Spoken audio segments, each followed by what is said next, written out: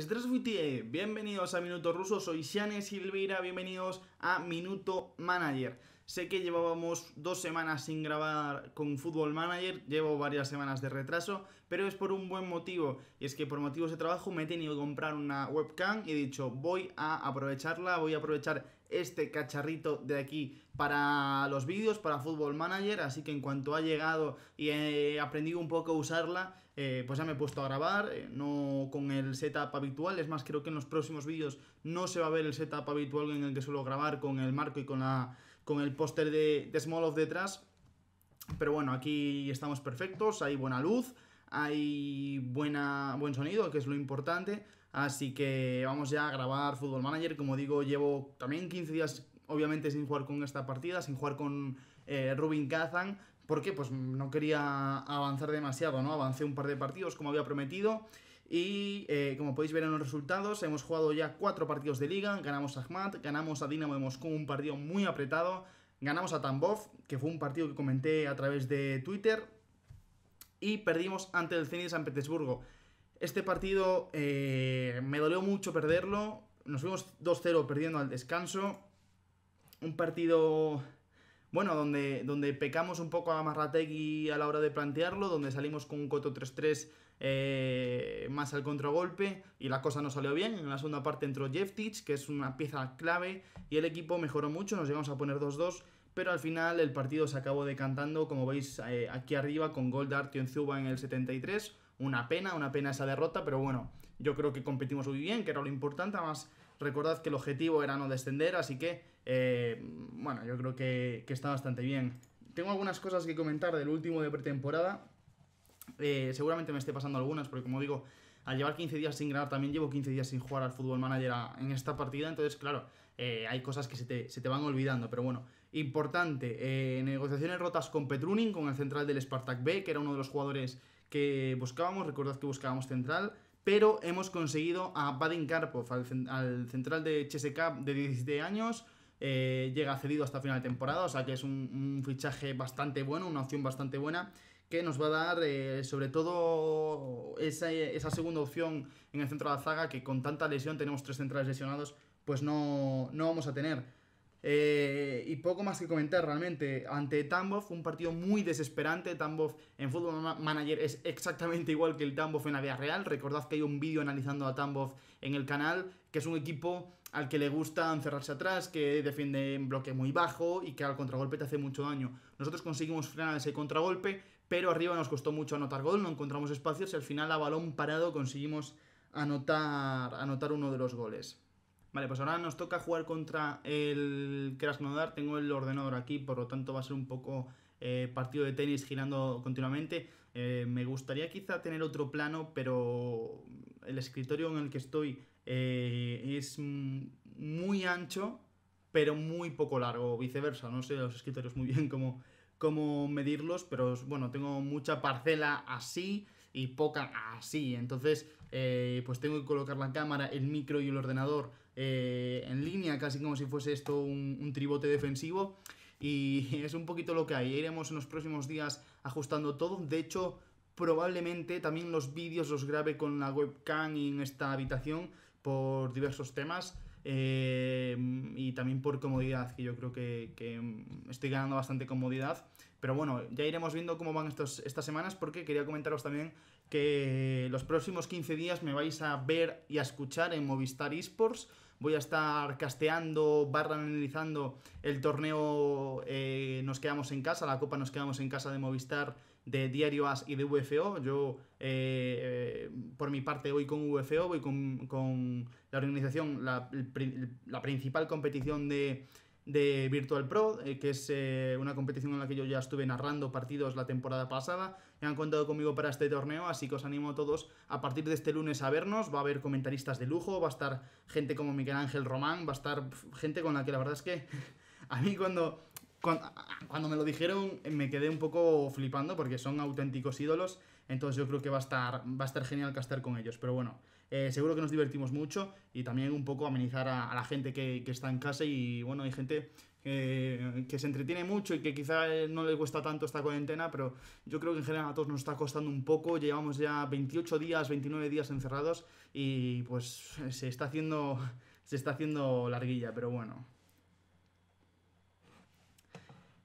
Por aquí nos dicen el tema de las tácticas. Mi equipo tiene un defecto y no me gusta nada, y es un defecto también que le veo un poco al fútbol manager, que es que cuando tú eres un equipo inferior y le dices que quieres jugar positivo, es como que los jugadores no tienen buena química con esa reacción. De hecho, seguramente ahora lo veamos. Jugamos contra Krasnodar y yo voy a darle a positivo, que es como me gusta jugar a mí, y la plantilla no está de acuerdo, entonces se baja la moral. Y yo pienso, a ver, es cierto que Krasnodar es un equipo mejor, es cierto que Zenit también era un equipo mejor y nos vamos a encontrar muchos equipos mejores, pero yo creo que si juegas ofensivo, da igual el rival.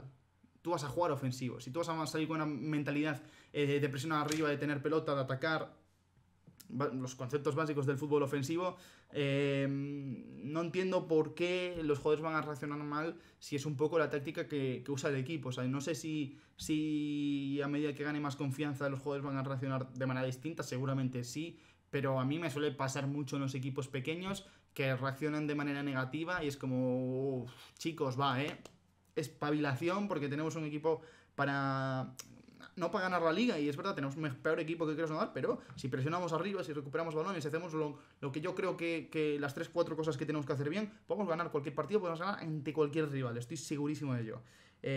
Vamos a jugar un ritmo alto también, vamos a plantearle un ritmo alto a Krasnodar, la plantilla está de acuerdo, claro que sí, y vamos a hacer una contrapresión muy intensa que nos dé esa victoria ante Krasnodar. Hoy jugamos domingo. Y bueno, nada, la verdad es que tampoco hay mucha cosa que comentaros. Ha gustado mucho el vídeo que subí el viernes. Este vídeo de Fútbol Manager no sé si se subirá sábado o domingo, la intención es sábado, pero dependerá un poco de lo que tarde en grabar y de si todo queda bien a la hora de grabar y montar.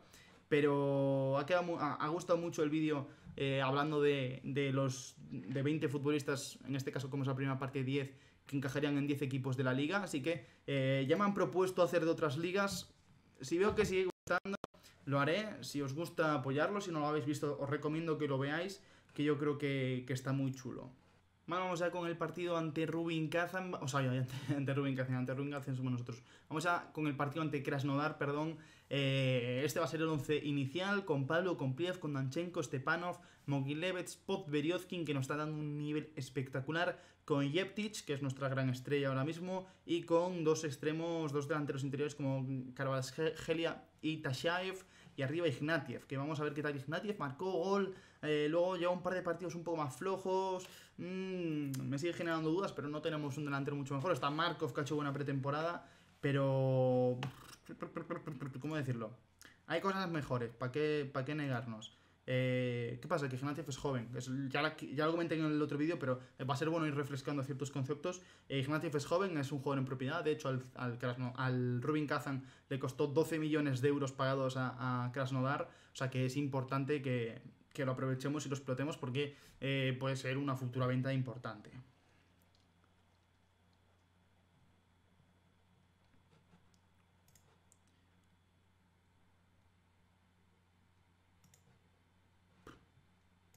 Los players, de verdad.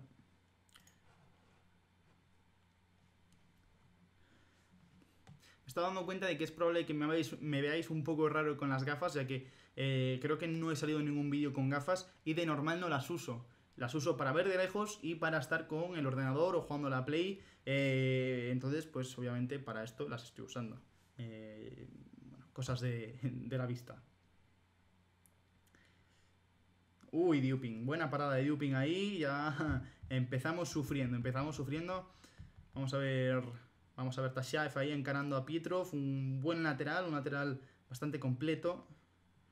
Mogilevets, Tashaev, ahí, bueno, primeras buenas acercadas, primeras buenas llegadas, primer disparo. Ellos todavía no han disparado, María para Tony Vilena. Mira, Tashaev, que bien. Está muy bien Pietrov, porque aguanta mucho la posición a Tashaev. Hasta el momento no hemos conseguido cogerle la espalda, que es súper importante para nuestros delanteros interiores, poder encarar con un poco más de espacio. Y Petrov la verdad es que lo está haciendo muy bien. A ver si consigo encontrar un poco más a Kvaratskhelia, que no lo estamos encontrando nada.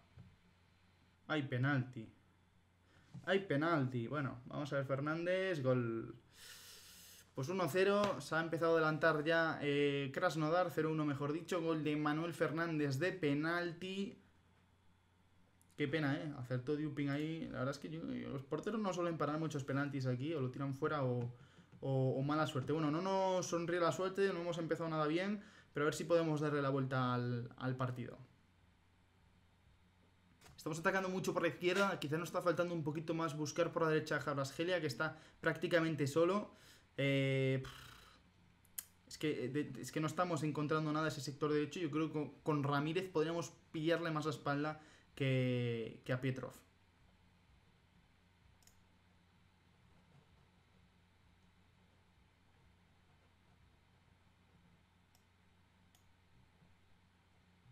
Mira, estamos viendo aquí el análisis. Tenemos bastante balón por la zona centro. Tenemos bastante por la zona izquierda de Tashayev. No está Stepanov aprovechando bien la banda. Y por la derecha no estamos teniendo nada de juego. Tenemos que intentar volcar mucho más el balón, el campo hacia la derecha. Está jugando Yetiv muy buen partido, pero Tashayev hasta el momento está un pelín fallón en los metros finales. Está costando acertar con la decisión, si pases, si disparos, si buen desmarque. Pero bueno, Jeftic por ahora está jugando muy bien. Y Kvaratskhelia está siendo peligro de cambio, porque cuando la está tocando, la verdad es que está dejando bastante que desear. Bueno, nos vamos al descanso, 0-1 perdiendo. Solo hemos disparado, solo ha disparado Krasnodar una vez entre los tres palos, pero nos va ganando, que eso es importante. Aquí lo que importan son los goles. Pero bueno, vaya galla acabo de soltar. 49% de posesión. No han logrado llegar bien a la zona de ataque desde la izquierda. Lo sé, lo estaba comentando, que Tashayev no está tomando buenas decisiones y lo hemos pasado mal con posesión en campo rival. A ver, chaval, hasta ahora hemos tenido mala suerte. Vale, pero además de la mala suerte, que es importante, hay que tener buena suerte, vamos a hacer aquí un cambio. Y vamos a meter a Solmurad Bakayev y vamos a cambiar la posición a extremo para intentar dar más amplitud por este lado, para intentar llegar un poquito más, que no estamos aprovechando nada a las bandas, ni Stepanov, ni Danchenko, y vamos a ver ahora a Bakayev qué tal por esa banda derecha. Recordad que es Solmurad Bakayev, no es Selimhan, ojalá fuera Selimhan es el de Spartak. Solmurad es su hermano. También tiene bastante talento, son futbolistas incluso algo similares.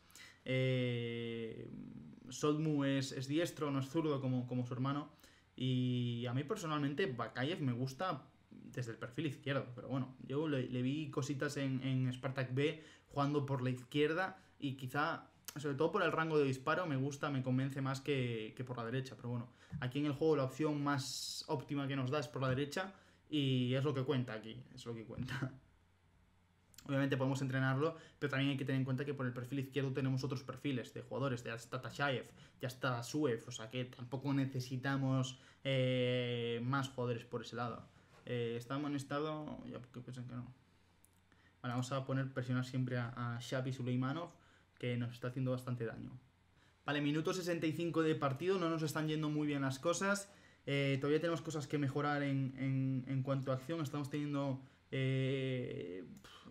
poquitas ocasiones en esta segunda parte, así que vamos a intentar agitar un poco el árbol y dos opciones para agitar el árbol, siempre son cambiar aquí arriba de delantero interior, vale, está todo bien.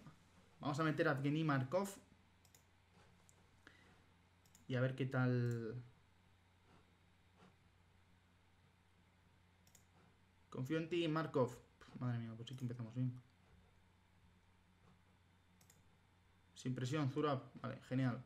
Una gran charla, sí señor. Así nos va a ir genial toda la temporada, seguro. Mira Jeftic, todo el espacio. Mira a la izquierda, mira a la izquierda.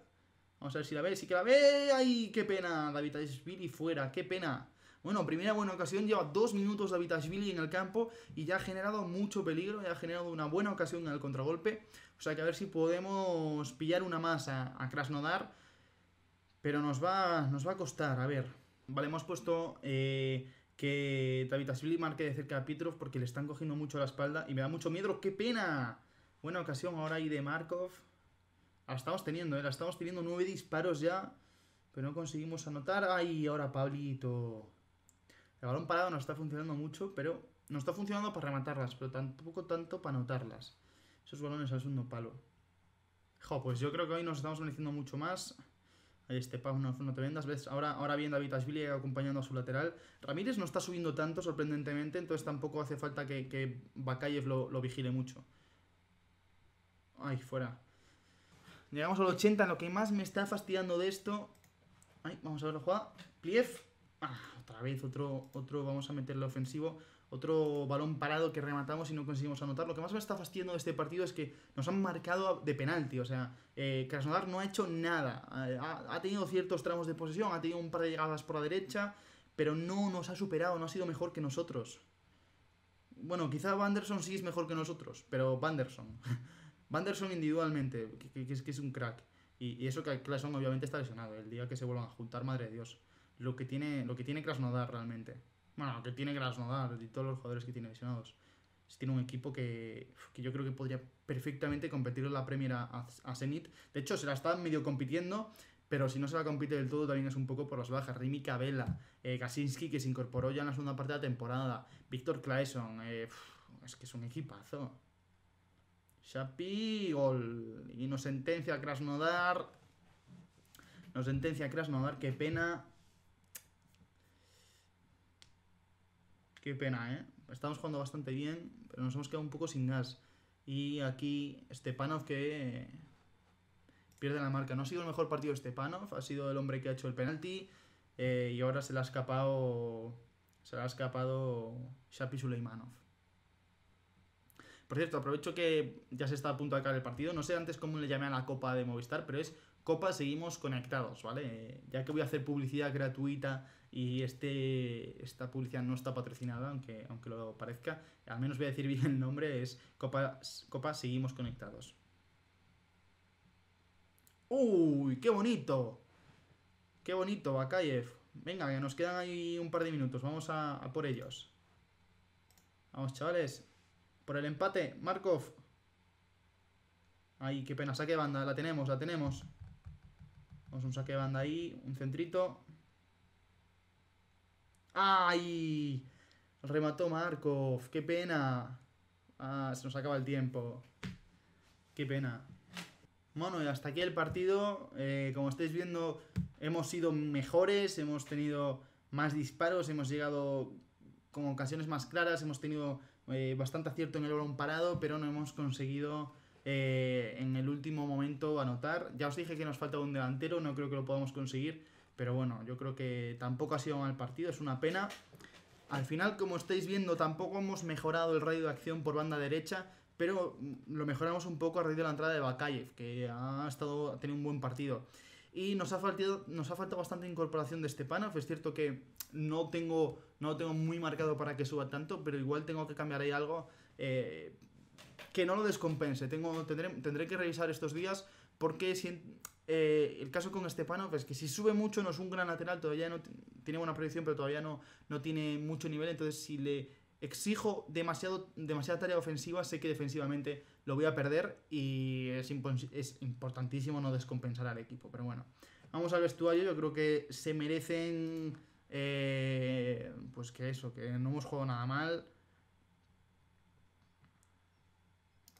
pero yo estoy contento, creo que hemos jugado bien y Darko ha jugado un partidazo. Hemos dado una asistencia al final, estoy contento. Estoy muy contento, Darko. Me cago en la... Joder, es que esto no lo entiendo.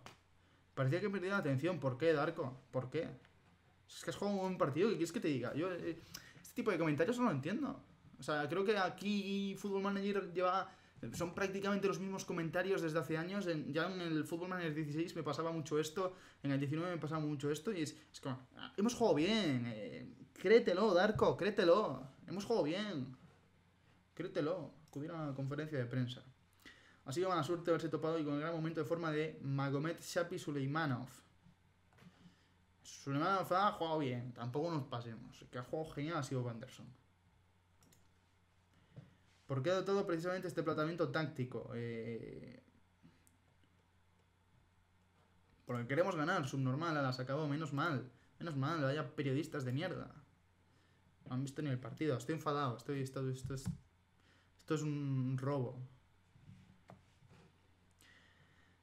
Bueno, vamos ya a pensar en la siguiente jornada. Vamos a ver contra quién nos toca, que la verdad es que no tengo ni idea de contra quién nos toca. Ya en el mes de agosto nos toca contra Orenburg. Vale, hemos pasado un calendario complicado. Era un inicio que ya sabíamos que iba a ser difícil porque Ahmat y Dinamo son partidos complicados. Ganamos ambos, ganamos a Tambov. Pero ahora nos hemos encontrado con un revés ante Zenit y ante Krasnodar. Vamos a ver qué tal, cómo afecta esto al tema anímico, que es súper importante en este juego. Es prácticamente lo más importante junto al apartado táctico. Es decir, si en Fútbol Manager tienes a los jugadores contentos y las cosas tácticas están bien planteadas, el equipo está bien planteado tácticamente, va a salir bien. O sea, casi seguro, salvo que tengas un equipo malísimo, pero si planteas bien esas dos cosas, tienes el juego medianamente hecho. Y bueno, ahora nos tocan partidos un poco más asequibles que, eso sí, hay que ganarlos, ¿vale? Bueno, van a ser partidos fáciles, además salir a Tula es complicado, es un campo difícil, un césped que no suele estar bien, ni siquiera en verano. Samara es un estadio siempre complicado, con jugadores de bastante nivel, además tienen a Glushenko cedido, tiene a Sinkovsky, tiene a Anton, que es un pedazo de media punta, tiene a Timofiev, que por ahí también es un centrocampista bastante completo. Luego jugamos contra Ural, que es un equipo con una media punta de bastante nivel, Big Falvi, Dimitrov, Osman El Kabir, que es un jugadorazo. Pero bueno, de hecho, vamos a ver cuánto. Creo que a Dimitrov lo tenemos ojeado, pero al Kabir no. Vamos a ojear al Kabir. Vamos a ojear a los jugadores de Ural para que veáis sus stats, porque son bastante buenas, a mi parecer, ¿eh? O sea, a mí personalmente Ural es un equipo, el equipo de Parfionov es un equipo que me gusta mucho, lo sigo desde hace ya bastantes años, son los equipos de la zona baja que más he seguido desde hace ya muchos años, desde hace 6-7 años. Recuerdo la época de Fyodor Smolov antes de llegar a Krasnodar, donde explota, donde explota es en Ural.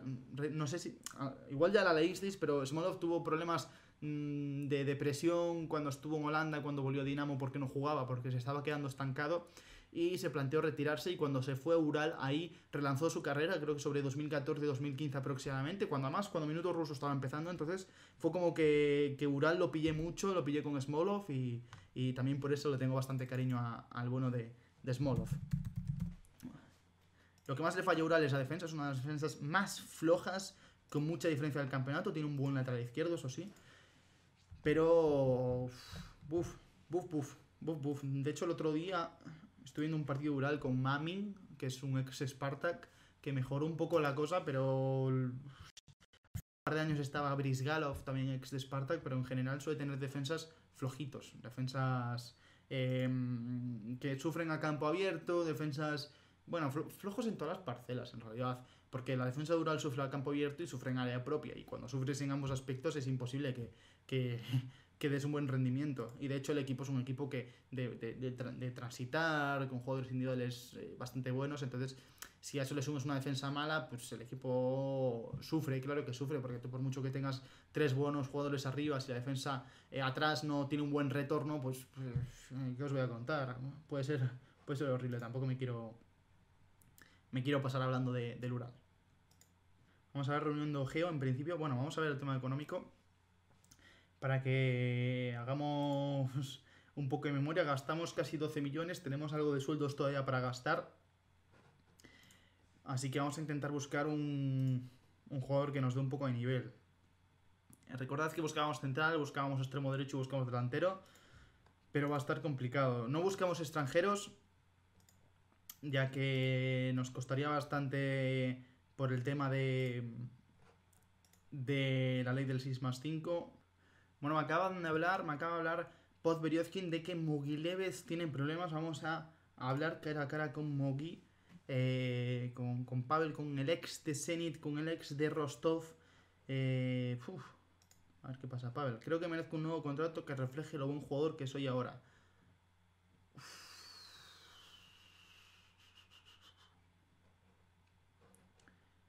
tienes un contrato de 250.000 por año. Eso es bastante, ¿no? Tenemos, sí, porque los que más cobran están en torno a los 400.000. No creo que tengas...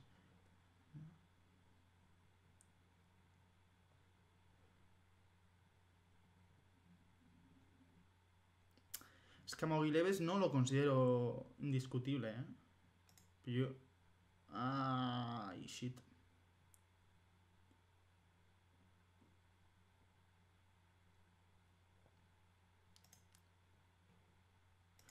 Vale, vamos a intentar bajarnos un poco los pantalones y renovarle el contrato a Mogi,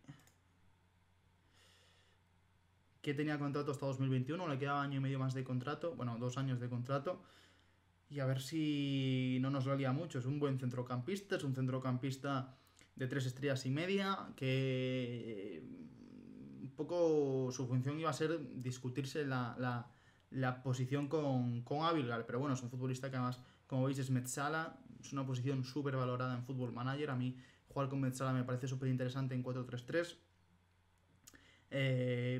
pero como tenemos media punta, tenemos varias media puntas, tenemos a Ep3, que es nuestra estrella, yo creo que para nuestro estilo de fútbol además se adapta mejor el 4-2-3-1, pero bueno, vamos a negociar ese contrato.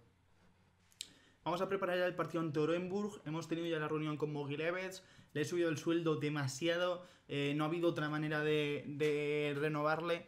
No era mi mayor intención. De hecho, seguramente va a ser un problema de cara al futuro, porque va a ser uno de los sueldos más importantes de la plantilla y no es uno de los mejores jugadores de la plantilla.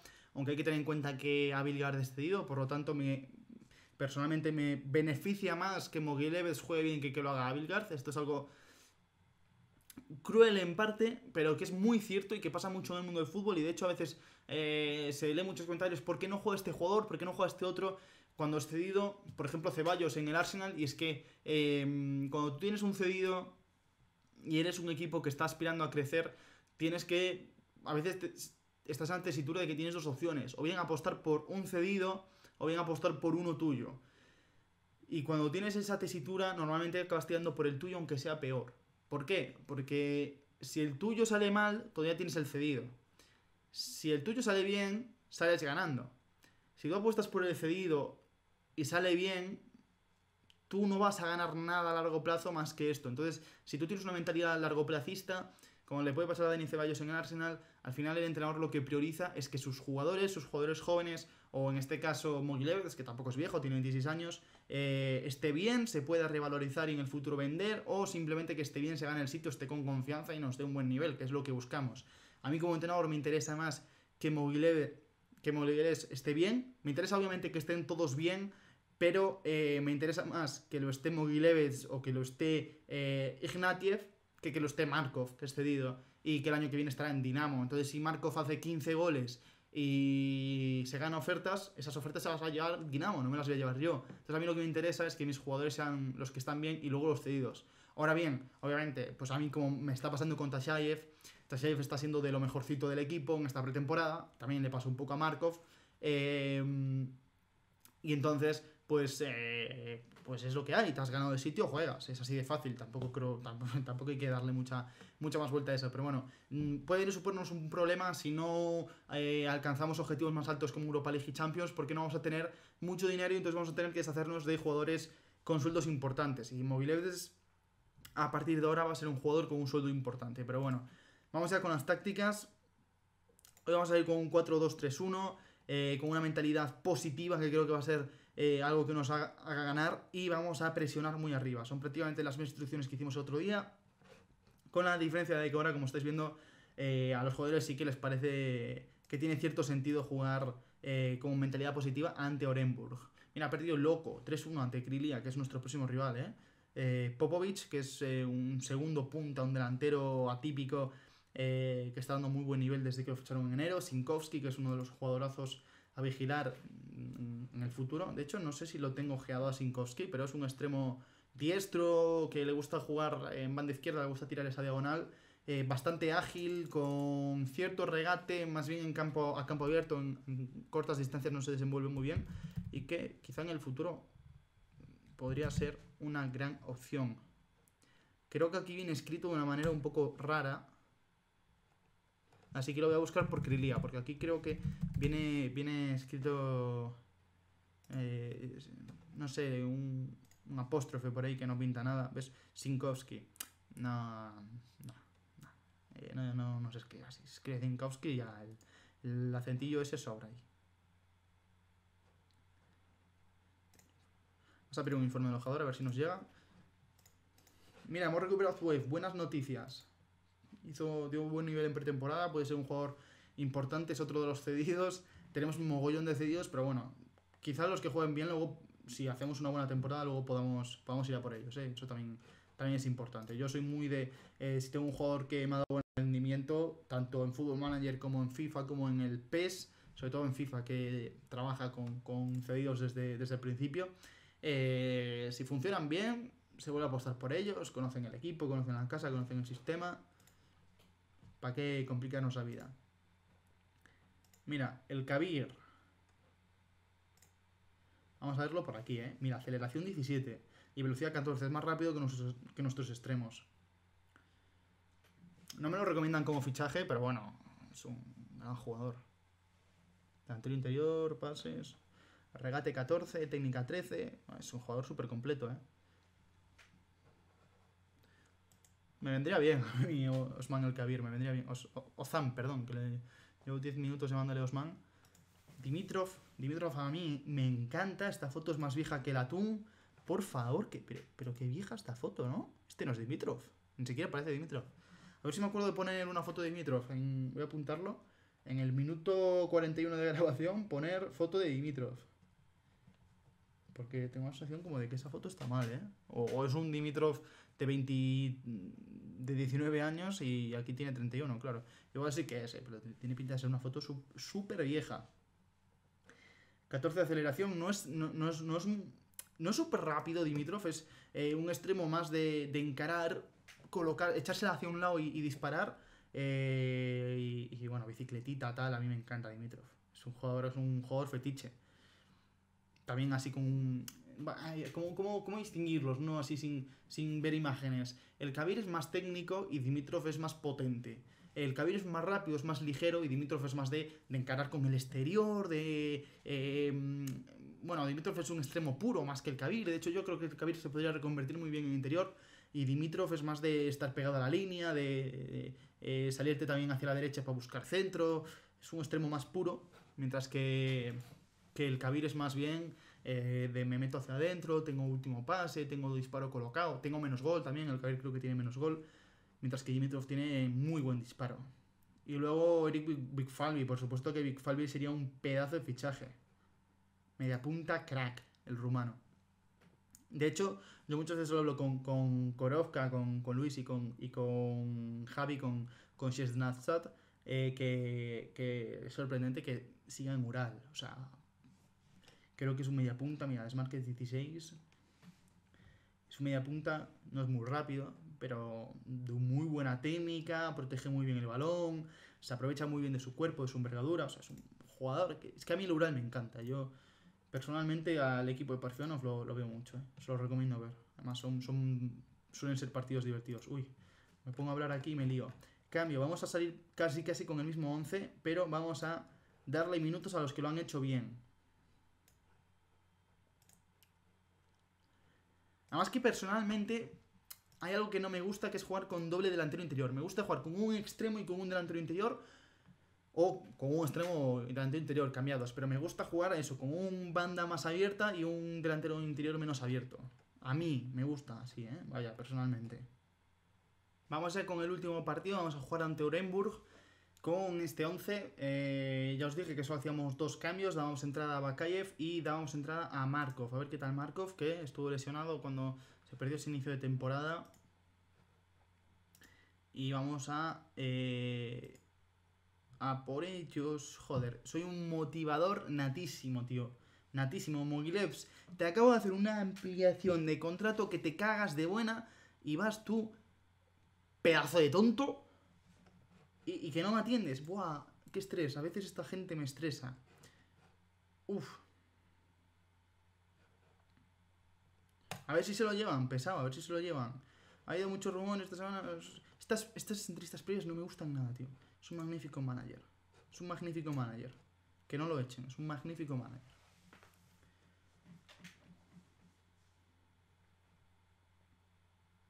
Nos vamos al descanso, ahora mismo estamos empatando 0-0, no estamos jugando mal.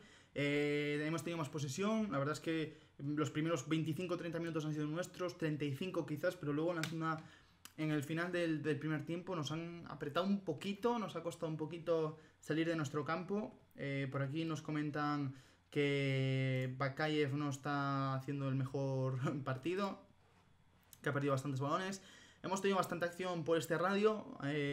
Sigo pensando que con Stepanov nos falta un poquito. Si alguien me dice, me comenta qué cositas podría tocar, yo tampoco soy un experto en fútbol manager, o sea que si me podéis decir, quizá con esta función y con esta otra función individual, puedes permitir que Stepanov suba más. De hecho, vamos a subir a los dos carrileros porque creo que tenemos que atacar más, tenemos que ser más incisivos.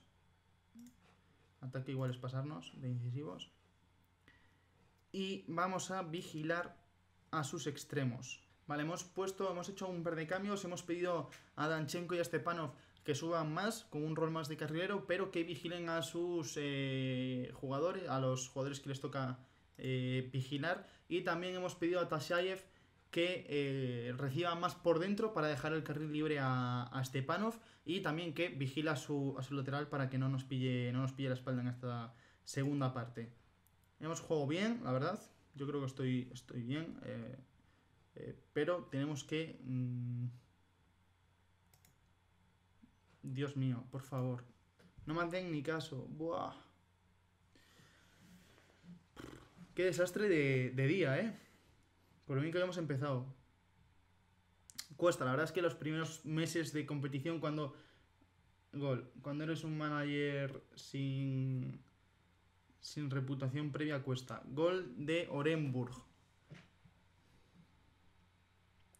Radakovic a nuestra espalda, Pliev traga y Silla nos marca. Vamos a hacer el primer cambio, vamos a meter a Ignatiev arriba. Vamos a cambiar su rol, a ver si se siente un poco más cómodo. Somos una desgracia, por favor. Nos está costando horrores recuperar la posesión. Nos está costando horrores. Es que prácticamente solo hacemos daño a balón parado. Eso sí, a balón parado rematamos todo. Ninguna por dentro, pero rematamos todo. ¡Ay, Ignatiev, por Dios! ¿Pero cómo me fallas eso? Y gol de Silla. Otra vez nos ha pasado exactamente lo mismo que en el partido ante Krasnodar. Además, creo que también en el 84 nos marcaron el segundo. Brutal. Vamos ahí, gol de Ignatiev. ¡Qué golazo! Sí, señor. De primeras. Es que fácil es el fútbol, hostias. Bakayev. Centro. Gol. Tan fácil. Vamos contra golpe. Vamos, que hay espacio ahí. Vamos, venga, Ep3. Joder, Ep3. No falles ese pase, chico. Que estáis tres en ese lado. ¿Qué hace? ¿Por qué la suelta ahí? Tres tíos y la suelta. Por favor. Curioso. Justo cuando cumplimos una hora, gol. Justo cuando cumplimos una hora de grabación, gol de penalti de Zenit. Pues se nos va aquí el partido. Se nos va el partido en Orenburg. 3-1. Primeros 20 minutos buenos. Pero el resto ha sido un desastre. Con balón un desastre, sin balón un desastre. La transición ataque-defensa lenta. Arriba muy planos, sin desmarques, sin velocidad, sin desbordar al rival. Muy mal partido. Hay muchísimo que mejorar. Llegamos mucho, es cierto que llegamos mucho a área rival. 15 disparos, pero muy mal. La posesión que hemos tenido ha sido lenta. Hemos dado facilidades al rival. No sé, muy mal partido. La verdad es que me quedo muy decepcionado. Nos ha faltado mucha acción por bandas. Arriba es que no hemos tocado balón arriba. Ignatiev mejoró. Eso sí, Ignatiev mejoró el equipo. Pero muy mal partido.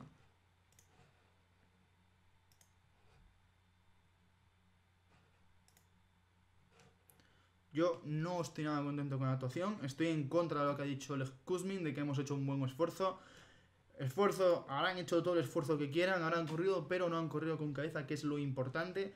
Y ya son 3 derrotas seguidas. Ya hemos empezado muy bien la temporada, ya hemos empezado con 3 victorias, con 9 puntos. Seguimos con una ventaja importante sobre el descenso, que es el objetivo.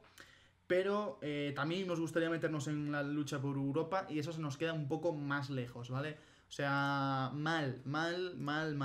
Nos vamos, antes de acabar de grabar, vamos a acudir a la conferencia de prensa, a ver que nos podemos estar contentos. Ha sido un mal partido y tenemos mucho trabajo por delante.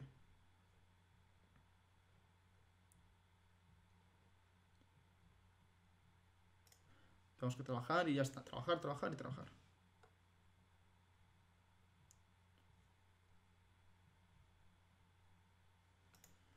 No creo que cambiar a Jetic hubiese sido el... Es cierto que no tuvo un buen partido Jetic, pero no... Es que tendría que haber cambiado a 7 jugadores u 8. Porque estaban 7 u 8 jugadores mal. Ha hecho un desastroso y no voy a hablar de los rivales, hombre. ¿Cómo van las cosas entre tú y el presidente? Pues muy bien, de lujo, ¿cómo van a ir? Bueno, pues lo vamos a dejar aquí. Tras 2 derrotas grabadas, no ha sido la mejor forma de volver.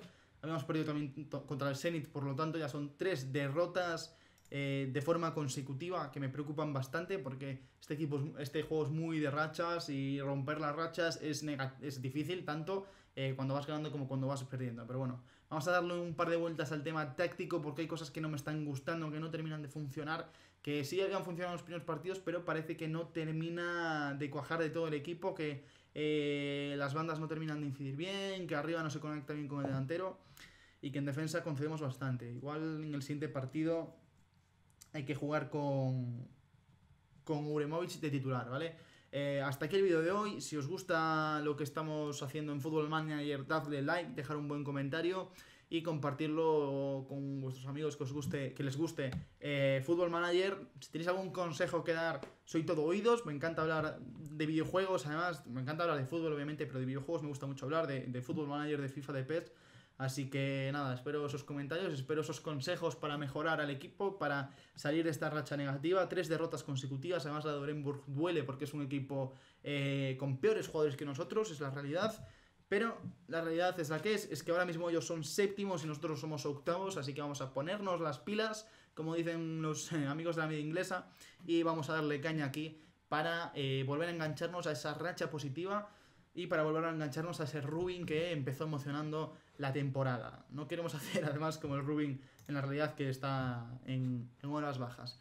Nos vamos a ver ya en el próximo vídeo. Ya a partir de ahora, ya con cámara web, vamos a subir más habitualmente. De hecho, no sé qué os parece esta idea mía, pero creo que subir 2 o 3 vídeos por semana sería mucho mejor que subir uno a la semana. También lo podéis dejar en comentarios. Y nada más, nos vemos en el próximo vídeo. Seguidnos en redes sociales, en @minutoruso y das vidania, amigos.